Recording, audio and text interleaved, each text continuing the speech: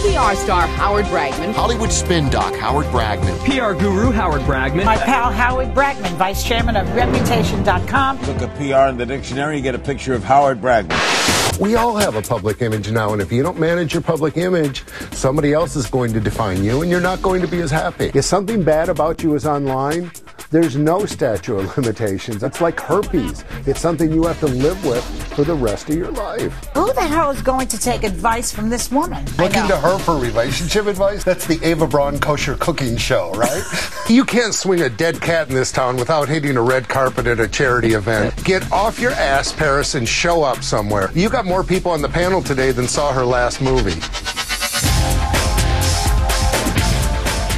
Most people come to me as a PR person, they say, I'm really good, here's my reality, but people don't know I'm that good. My competition gets quoted, so I up their perception to equal their reality. But sometimes perception exceeds reality, and that's called hype. Celebrities are putting their information out there, and you gotta be really cautious. All press is certainly not good press. Sometimes it's best just to shut up.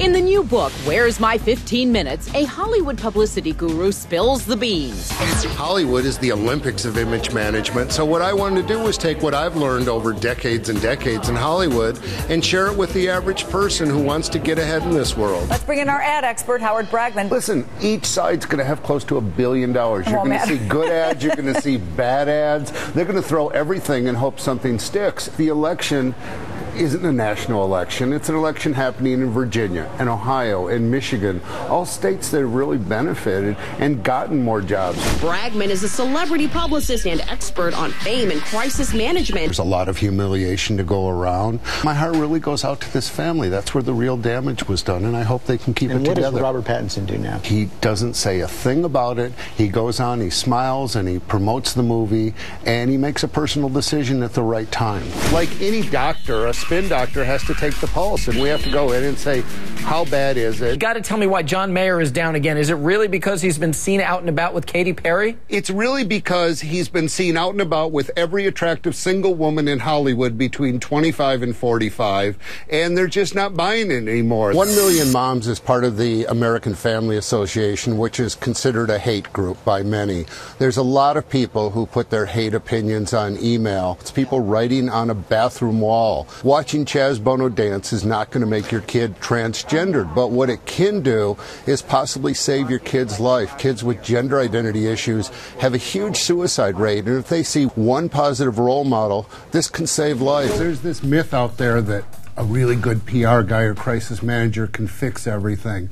I can't want to fix it more than she wants to fix herself. Somebody said to me, where do you think Lindsay will be in 10 years? And I said, one of three things. She'll either be forgotten, she'll tragically be dead, or she'll win an Academy Award. Acting out is worth a lot of money. Acting well isn't worth anything. So when they quit acting out, the interest goes somewhere else. They lived in a compound. 17 people could live there and not see each other. He was off being governor. She was off doing some amazing work on women's issues. Even in 2008 on election night, he was campaigning for McCain. She was campaigning for Obama. They've always sort of relished their independence. You got this beautiful young Hollywood couple, and to their credit, they've been together 3 years. At that age, that's kind of a lifetime. And I'm just going to say, this month, my parents celebrate 63 years together, and my mother was 18 when she got married. So I wish them as much success as my parents. You know, we're talking about Michael the performer, and I want to think about Michael the person. He was somebody's son, he was somebody's father, he was somebody's brother, somebody's uncle, and I want to express my condolences because he was a man who loved and got love in return. There are plenty of talented young actors in Hollywood, but Heath was on par with, say, a Marlon Brando in his acting abilities, and he has a wonderful body of work he leaves behind, but I just keep imagining the body of work that would have been in future years for him, because he always was courageous. If there was an easy way or a hard way, Heath took the hard way.